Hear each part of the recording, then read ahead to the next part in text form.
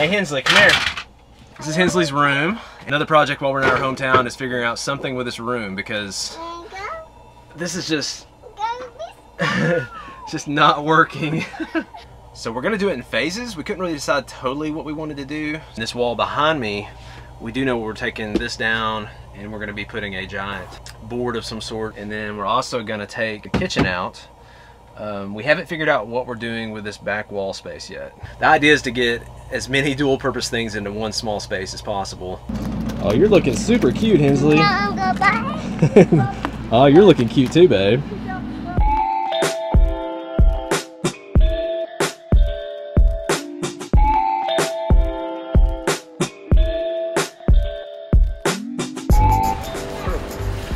You ready?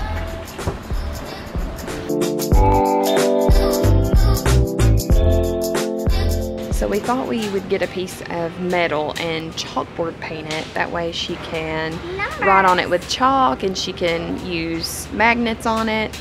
Something versatile that she can, we're using the space in her walls because we felt like the wall space in her room was not being used to its potential.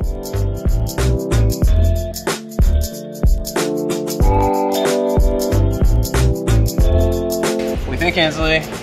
Hold it. Hold it. Nah, you can't hold this one.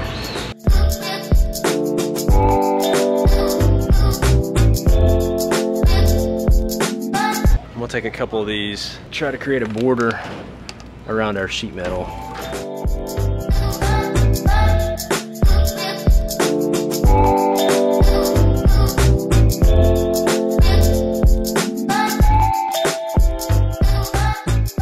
I thought shopping for groceries was rough, man. That was carrying around boards and sheet metal and this little booger back here.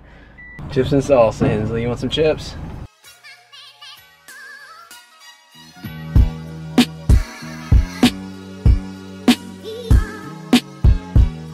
Hey, you're gonna get chips. Calm down.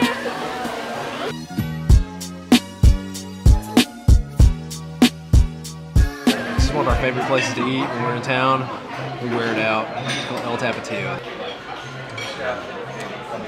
A sprinkle of familiarity is nice to have, but it's nice to have new things as well. So it's good to have, I don't know, a little bit of both, I guess. Good mix. Good mix. We like mixing things up. Hensley always calls the cherry. This is for Hensley. It's probably why you see parents start to gain weight. They use their kid as a crutch for eating button.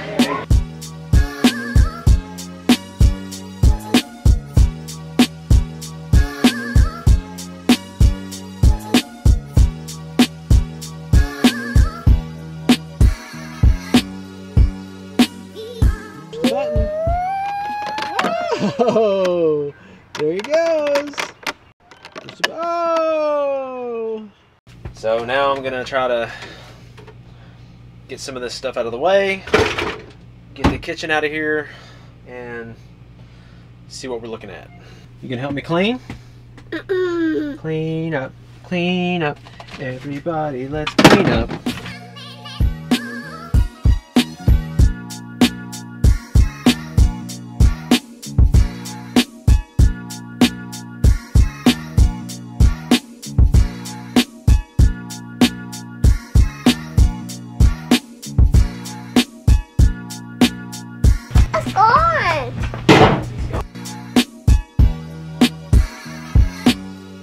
We're still in that in-between phase of we really like this RV, but we're not 100% committed to it.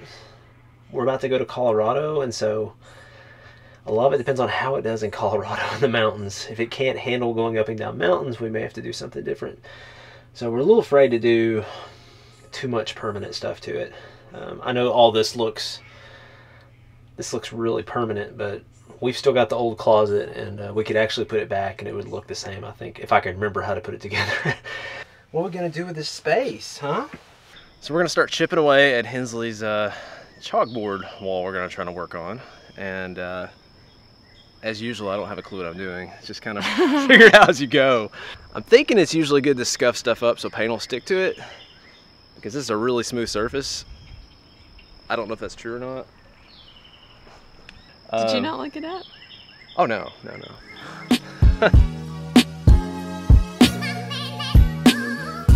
You ready to paint, Hensley? Painting. I'd say that looks pretty scuffed up. Or ruined. One of the two. We'll see.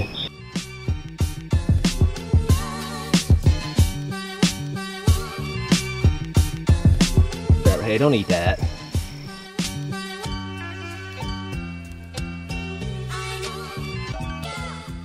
Chalkboard's done. We ended up doing about 6 coats on it, so I'm hoping that's enough.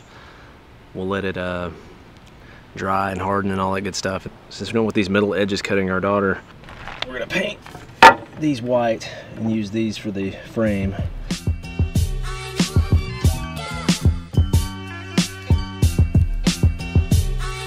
This foam roller is definitely not the most efficient way to do this.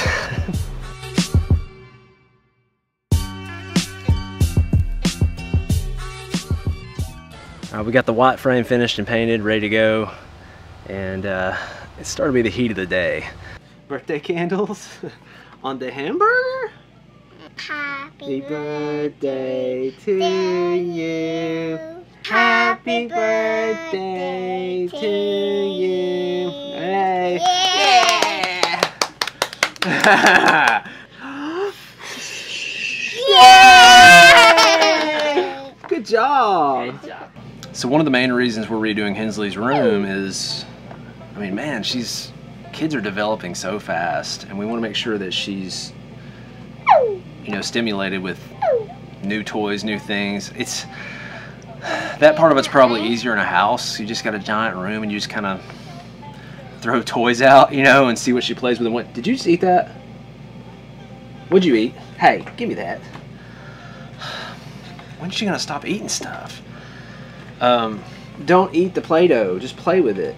So that's tougher in an RV, figuring out ways to keep your child mentally stimulated with such a small environment, but we're working on it, and we've brought Play-Doh into the mix, and she's really loving the Play-Doh.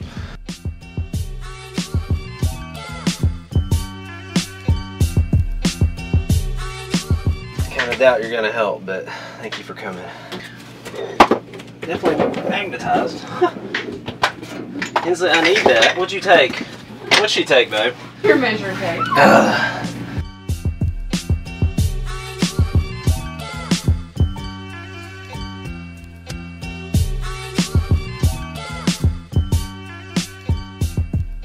Finished up Hensley's phase 1 of Hensley's room remodel. So far we bought her this, we've got these magnet blocks, and you can of course use these on their own if you want to and just stack the stuff, or you can just put it on the wall.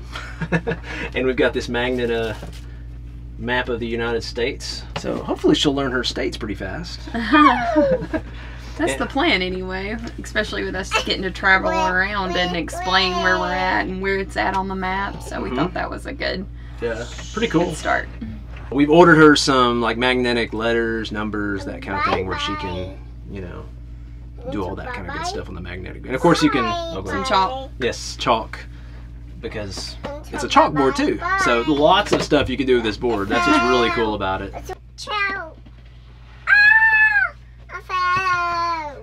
Alright, we're gonna let Hensley get back to playing and destroying. We'll catch you guys later.